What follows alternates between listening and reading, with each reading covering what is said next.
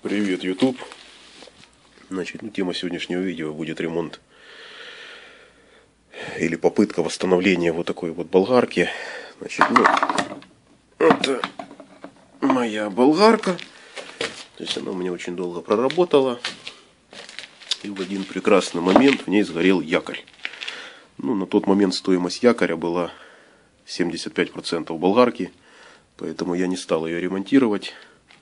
Закинул. То есть вот вы видите, я когда-то мне нужен был провод, я от нее и провод уже оторвал, и вал с нее вытащил. Надо будет найти, где он валяется. Значит, суть в чем? В один прекрасный момент мне подогнали вот такой якорь. Значит, он был рабочий, но в нем была очень большая выработка на коллекторе. Там коллектор был полукруглый. Я этот якорь проточил на своем токарном станке. В принципе, видео, ссылка на видео будет.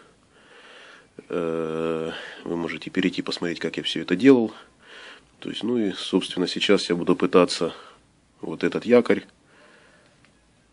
заменить на старый якорь. Для начала хочу собрать электрическую часть, то есть посмотрю, что у меня получится. Потом буду искать эти все шестеренки. То есть пока так. Значит, сейчас я, собственно, что делаю? Я сейчас полностью ее разберу. Тут особо снимать нечего. То есть тут 4 винта. Откидываем редуктор. Собственно, откидываем заднюю крышку. Не забудем вытащить щетки. В принципе, якорь у нас вытащен.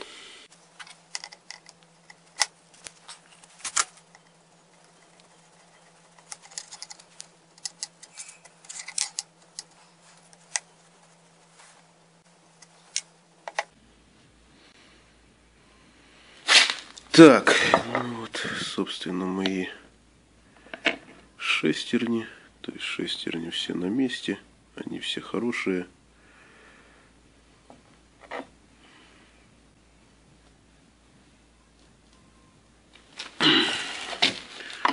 Сейчас для того, чтобы снять редуктор, я буду выкручивать вот эти винты. Так, открутив редуктор, в принципе, предварительно выкрутив щетки. Вот так вот вытаскиваем и якорь. Значит, этот якорь, он, я знаю, не рабочий, его проверяли. То есть, в принципе,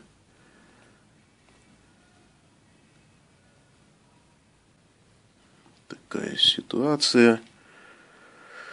Так, значит,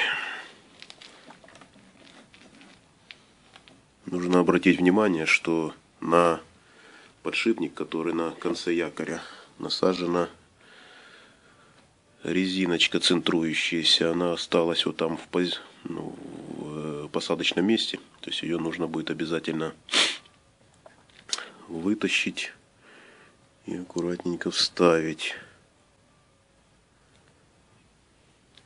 Так, сейчас я разберу заднюю часть. То есть разбирается она, выкручивается один этот болт. И хочу поставить новый провод на нее. Так, снял заднюю крышку. Я вижу тут такую картину. В принципе, вот так она выглядит. Значит, для того, чтобы добраться мне до там, где соединяются провода, мне надо снять вот эту крышечку. То есть она крепится 3 винтами. У меня остался последний винт. Сейчас я его выкручу и покажу. Так, значит, под крышкой мы видим вот такую картину. Значит, здесь установлена кнопка. Провод еще фиксируется вот этим вот винтом, прижимается скобой. То есть сейчас я буду откручивать вот этот винт. И дальше посмотрим. Так, открутил я эту скобу. Значит, тут мы видим вот такую картину. Сетевой провод крепится 2 винтиками к выключателю. Значит, это 2 винта к выключателю. А это пошло уже на статор. 2 провода. Тут показывать нечего. Я сейчас возьму провод. Вот такой у меня провод. Я уже зачистил контакты. Ну и, собственно, сейчас этот сниму, этот одену.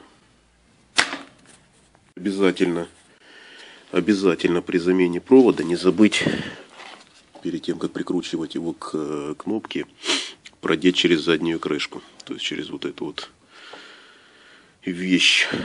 Иначе потом мы ее не закрутим. Придется заново все разбирать. Ну, старый провод я открутил. Новый провод я беру, вставляю вот сюда два конца. Ну и, собственно, зажимаю.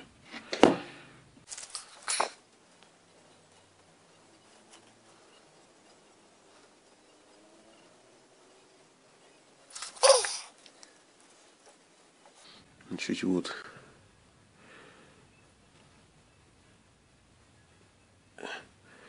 термоусадочка здесь есть, а здесь просто беленькие провода. Так, ну, собственно, пошел я дальше. Вообще разобрал эту турбинку полностью до винтика, то есть вытащил полностью и статор, и кнопки, абсолютно все здесь повычищал. Значит, ну, хочу провести полную профилактику. Ну и, собственно, для этого все было разобрано. Ну, как все это снималось? Ну, статор держится двумя винтами длинными. Вот они. То есть он закручивается через внутреннюю часть. То есть он вот так вот установлен вовнутрь. И вот сюда вот закручен двумя винтами. Значит, ну, статор, вы видите, он весь, как и корпус внутри, в какой-то смазке, в мазуте. То есть я это все хочу хорошо повычищать, поотмывать. Плюс была другая проблема. У меня не фиксировалась кнопка. После разбора выяснилось, что, собственно, вот тут вот, вот если видно, она как бы попадает в такую прорезь. То есть это тут произошла выработка. Она как бы чуть-чуть округлилась. И получается, кнопка за нее не цеплялась. То есть я взял маленький надфилечек и, собственно, вот здесь все подточил. Теперь все цепляется. Ну, кнопка, собственно, выглядит вот так. Вот видите, вот этот вот шпинек. То есть он попадает в прорезь в корпусе. И вот, собственно, таким образом фиксируется. Ну и здесь, получается, выработалось. Вот если видно, я его надфилем чуть-чуть выровнял. Ну и там надфилем немного выровнял. То есть сейчас должно работать нормально. Кнопка в корпусе ходит через вот такую тягу, подпружинена. То есть, собственно, ничего сложного нет. Когда буду слаживать, все буду в обратном порядке уже подробно снимать, потому что сейчас телефон севший, и я тут кусками, если видите, все это делаю. Так, ну, собственно, сейчас буду все вымывать, отмывать, потом включусь. Так, замена подшипника в редукторе, то есть это передняя крышка. Значит, спереди стоит подшипник, то есть вал насаживается на подшипник. С обратной стороны там втулка медная. То есть, ну, подшипник был куплен новый, здесь 600-й подшипник стоит. Значит, я в бензине все здесь хорошо промыл. Сейчас смажу, ну, и буду насаживать вал. Подшипник здесь фиксируется вот такой прижимной скобой. То есть я его вставил в корпус. Ну и, собственно, вот так ложится скоба. И двумя винтиками зажимается. Так, значит, вставил я статор. Ну, статор вставляется очень просто. То есть он впихивается сюда, два самореза его зажимают, и все. Значит, перед тем, как вставить статор, я установил электрическую часть. Ну, я показывал, из чего она состоит. То есть я уже не стал второй раз снимать. Значит, собираемся в обратном порядке. Значит, перед тем, как установить статор, обязательно нужно установить кнопку. Вот эта вот направляющая рейка с пружиной, она вставляется, и кнопка просто здесь защелкивается. То есть ничего сложного здесь нет, я это уже не стал показывать. То есть, если вы помните, у меня до этого кнопка не фиксировалась, спрыгивала, то сейчас все фиксируется. Я здесь надфилем подточил ее. Так, значит, хотел еще обратить внимание, для того, чтобы элементарно дома в кустарных условиях проверить статор, его можно прозвонить обычным мультиметром. Ну, естественно, полностью мы его не проверим, но хотя бы элементарно для себя, то есть мы определимся. Значит, проверяем мы сопротивление обмоток. Проверяется оно очень просто. Не буду уже вытаскивать. Значит, здесь на кнопке два винта — это вход сетевого провода. Ну и, соответственно, два винта — это выход на статор. Значит, мы берем по очереди вот этот провод со статора. Вот он один идет, вон там он второй идет. Значит, провод со статора, то есть можно на клемму прямо на кнопку. И вот сюда на щеткодержатель. Это мы прозваниваем одну обмотку, соответственно, берем вторую клемму и на вторую щетку. Это мы прозваниваем вторую обмотку. Ну, статор считается исправным, если сопротивление по обмоткам совпадает. Также мы можем каждый из контактов пробить на корпус. Если у нас эти все условия соблюдаются, то статор процентов на 80 можно считать хорошим. Ну, я не спорю, существует очень много методик, очень много специальных приборов, которые это все проверяют. Ну, элементарно, по-кустарному можно это сделать так. Значит, я, соответственно, прозвонил. У меня сопротивление обмоток 1,9 Ом. И там. На массу у меня ничего не бьет. То есть, в принципе, должно все работать. Кнопку я собрал. Вот эту часть я установил. То есть это просто декоративная крышечка, она здесь катушки закрывает. То есть здесь ничего такого нет. Значит, после того, как мы вот эту часть навесили, мы можем смело закрывать ее крышкой. Крышка просто натягивается.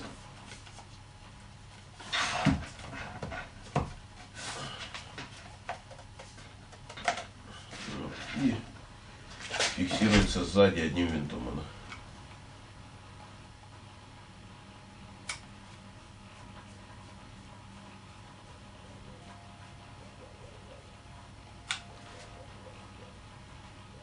Все.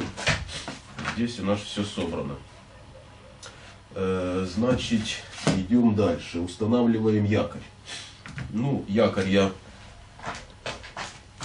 установил новый. Тот, который я протачивал. Видео об этом есть у меня на канале. Ссылку я дам. То есть, сейчас, кстати, заодно проверим, получилось у нас его реанимировать или нет. Значит, вот это тот якорь, который я снял. Ну, если видно, тут все волнами. Искры отсюда шли, как от сварки. Ну и он не выдавал мощности. То есть я когда ставил на него круг, прижимал его к детали, чтобы резать, турбинка теряла мощность и останавливалась. Ну, я подозреваю, я прозвонил его. То есть прозвонить якорь можно так же, как и статор. Берем наш мультиметр, ставим его на измерение сопротивления и вот так попарно прозваниваем ламели. То есть, давайте я покажу. То есть вот берем вот одну пару рядом стоящих, потом переходим на вторую, на третью и вот так по кругу идем. То есть если у нас сопротивление на ламелях одинаковое, то в принципе короткого замыкания у нас не должно быть. Соответственно, потом каждую ламель мы бьем на корпус. Но на корпус оно пробивать тоже не должно. Сопротивление должно быть на всех ламелях одинаковое. Значит, подшипник я старый убираю, купил подшипник новый. Значит, этот якорь я, наверное, тоже наверное, попытаюсь проточить. Ну и посмотрю, возможно, его тоже получится восстановить. Значит, пока мы его отлаживаем в сторонку. Так, значит, якорь я установил в корпус редуктора. Тут, опять же, ничего сложного нет. Я здесь менял подшипник. Значит, просто, грубо говоря, одеваем якорь на подшипник, одеваем на него шестерню со шпонкой и стопорным кольцом все это дело фиксируем. То есть, в принципе, подшипник новый, работает тихенько, нормально. Я его обязательно предварительно помазал. Ну, есть у нас вот здесь второй подшипник, тоже новый, он идет закрытого типа. То есть, ну, я его разбирать уже не стал, но работает нормально. Так, значит, что дальше? Дальше мы устанавливаем якорь в корпус. Не забываем про вот эту вот дистанционную шайбу.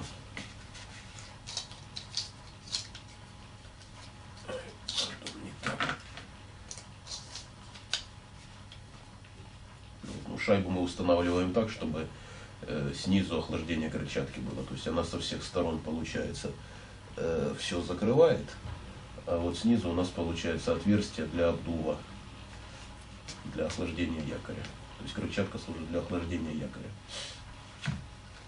Так, также была заменена и вот эта втулка. Ну, она была более-менее нормальная, но я уже подумал, если менять все, то уже я ее сразу и заменяю. Значит, меняется она очень элементарно, ну, выковыривать, вы сами понимаете, высверливать это очень проблематично. Я пошел другим путем. Здесь у нас, не помню, или 8 или 10 миллиметров диаметр. Я взял обычный метчик и просто начал в ней нарезать метчиком резьбу. И метчик, соответственно, когда уперся в корпус, он начал эту втулку выдавливать. То есть я просто его метчиком выкрутил. Это у меня заняло абсолютно немного времени. Вставил новую втулочку. В принципе, все должно сейчас хорошо работать. Значит, также при установке якоря в корпус у нас на заднем подшипнике есть вот такая вот резиновая проставка. Значит, эта резиновая проставка служит для центрования якоря в корпусе. То есть она, ну, эластичная и, соответственно, одевается вот сюда на подшипник и центрует наш якорь в корпусе, чтобы якорь не бил у нас по статору. Ну, опять же, способов ее устанавливать есть много. Я устанавливаю ее сначала в корпус.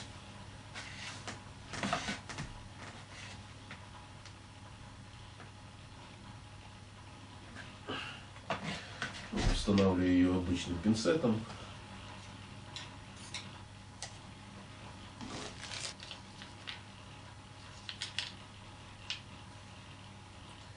И сейчас аккуратненько, без фанатизма, мы ее будем всовывать в наш корпус.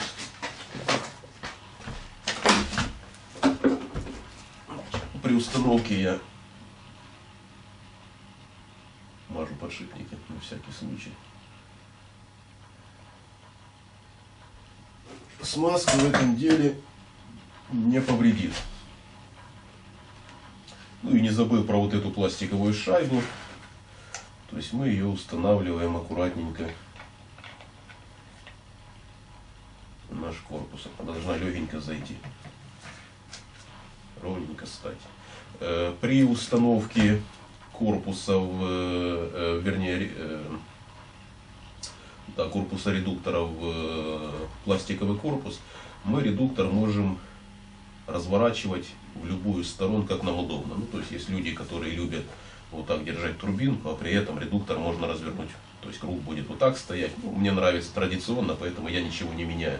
То есть все отверстия совпадают, они идеально квадратные, поэтому сам редуктор можно разворачивать в любую сторону, на работоспособность это никак не влияет. Ну и, собственно, после установки редуктора в корпус мы его завинчиваем.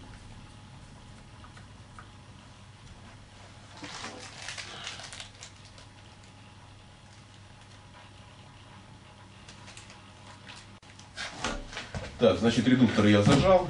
Сильно здесь зажимать его не нужно. Можно сорвать винты. Корпус у нас все-таки пластиковый. Поэтому держится оно нормально. Никуда оно не денется. Значит, после того, как мы зажали наш редуктор, я беру обязательно пальцем, проворачиваю наш якорь. То есть все должно быть легенько вращаться, без всяких заеданий, затираний и всего подобного. Значит, после того, как мы это сделали, мы можем устанавливать щетки.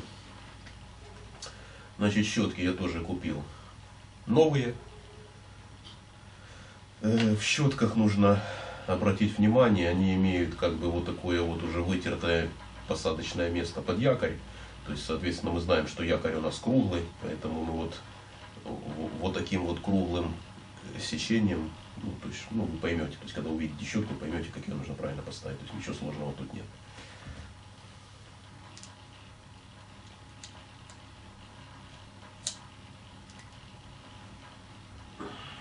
Ну и, соответственно, щеточку закручиваем шайбой. Сильно щетку тоже задавливать не нужно, то есть вот двумя пальчиками ее зажали, и все нормально. Никуда она не денется. Таким же образом мы вставляем и вторую нашу щетку.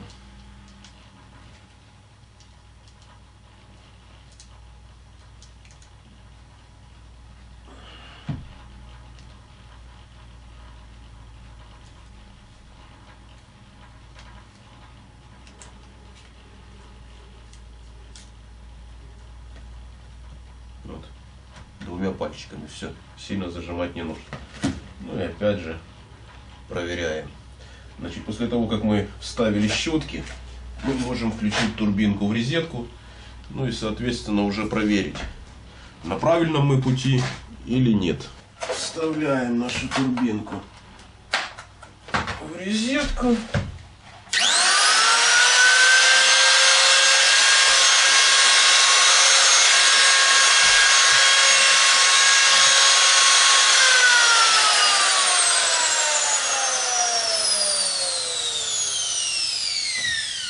Ну и как мы видим, все у нас прекрасно работает. Искр не видно.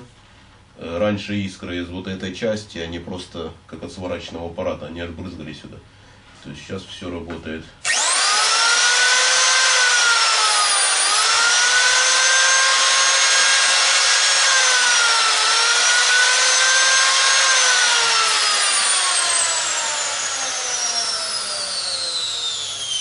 Все работает тихо, шелестит, то есть, ну, собственно, мы на правильном пути. И людям, которые мне писали в комментариях, кстати, когда я протачивал якорь, мне очень много людей под тем видео писало, что якорь восстановить не получится. То есть вот вы видите, это тот якорь, который я протачивал, и он работает. То есть до этого он был отбракован, выброшен, и мне удалось его восстановить. Поэтому, в принципе, все реально. Какое-то время он еще поработает. Значит так, когда мы убедились, что мы с вами на правильном пути, что все у нас работает, мы можем приступить к окончательной фазе, это к сборке вот редуктора. Ну, о том, как менять подшипники, я уже рассказывал. Значит, дальше я просто вставил подшипник, насадил на него вал. Вал ставил старый, он хороший, без выработки. Значит, соответственно, вставил шпонку, на шпонку насадил шестерню и законтрагаил все это дело стопорной шайбой. То есть здесь особо нечего показывать. Все просто. Значит, теперь нам нужно набить редуктор литолом 24 и, соответственно, собрать турбинку до конца. Так, значит, много литола набивать в нее не нужно.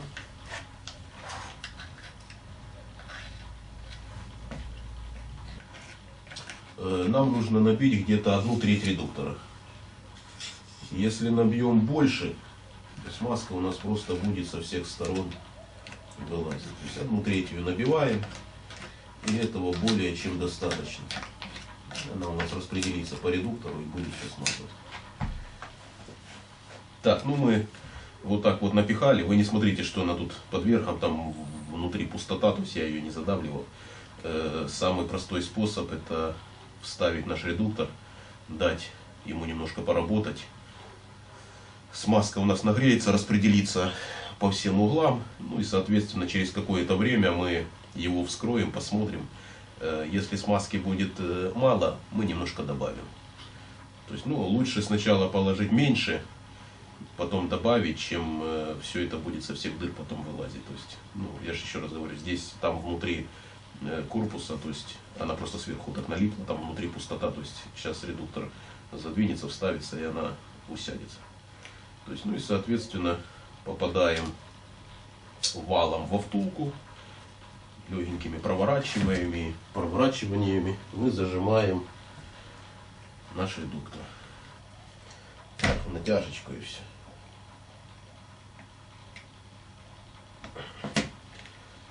Все, проворачиваем вал, заеданий никаких нет. Еще раз включаем, проверяем.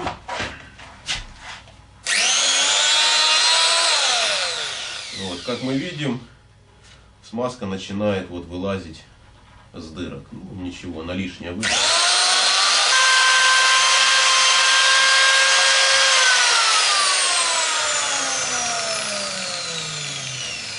На этом, в принципе, сборку турбинки можно считать оконченной. Осталось на нее навесить кожух. И все. Но кожух я на нее навешивать не буду. Я ее делал немножко для других целей. Сейчас я вам покажу. Так, значит, есть у меня вот такое приспособление. Когда-то давно я его делал для как раз вот этой турбинки.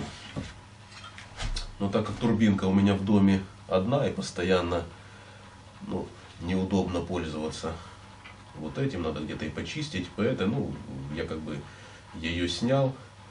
Сейчас у меня турбинки получилось две, я одну сделаю стационарно на вот этом приспособлении. То есть, ну, собственно, тут вот такая обрезная машина, чтобы вы понимали. Значит, вот так она выглядит с этой стороны. Значит, все это сделано на подшипниках. Здесь два подшипника установлено, никаких люфтов. Никаких люфтов здесь нет по определению. Значит, подтягивается она вот пружинкой. Давайте так покажу. То есть установлена вот такая вот пружинка. Значит, ну, сама турбина сюда устанавливается очень просто. Берется. Кстати, я ну, турбина маленькая, здесь 125 круг. И было неудобно, он очень быстро стирался. То есть, если режешь какую-то там арматуру, я вообще это делал для резки арматуры, когда-то мне нужно было много резать арматурой. Ну, и это очень удобно. Значит, здесь круг под 180. Я сделал вот такой, видите, кожух под 180 круг. Вот видно. Это 180 круг. То есть на эту турбину ставим 180, 150, 125. То есть любой круг, который есть, в зависимости от задач, и она замечательно работает. Ну, давайте я сейчас установлю ее. То есть крепится она очень просто.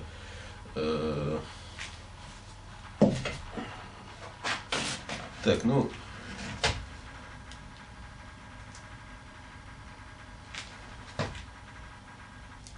вот такая у нас получилась вещь. То есть, как вы видите, все работает. Пружина все отжимает. Ну, крепится она в штатные места самого редуктора. С этой стороны это выглядит вот так. Ну, если кому-то будет интересно, как я это делал, то изготавливал именно эту саму стойку, напишите в комментариях, я сниму дополнительное видео об этом. Значит, кому понравилось видео, ставьте лайки, подписывайтесь на канал. Всем пока.